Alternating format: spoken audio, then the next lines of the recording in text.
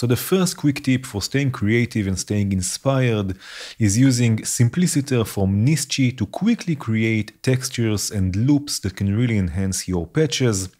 I have here a simple voice, the FM operator, with some feedback. So basically it's a sine wave with a few more overtones. Of course, the sound source you will use can greatly impact the result. So experiment with different oscillators and different sounds. I also have here 12 key from Impromptu just for playing this voice. You can use a sequencer. You can use your MIDI keyboard, right? So I can just play this voice, and let's record a few notes.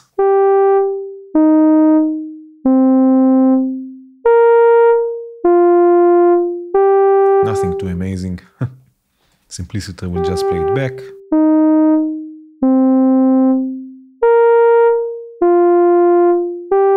Right, now in the right-click menu of this window here, we have two options we can use. First of all, we can do the mega random chopping and mix that will turn this simple loop into something like this.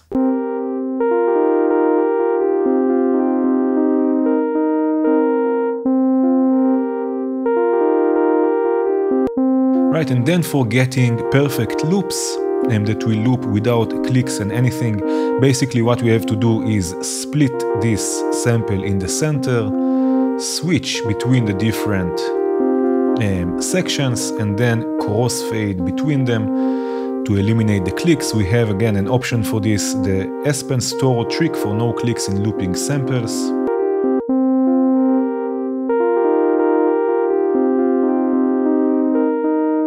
Now we get a perfect loop. A really nice texture that again can add a lot to your patches. I will take it an octave down and add some reverb.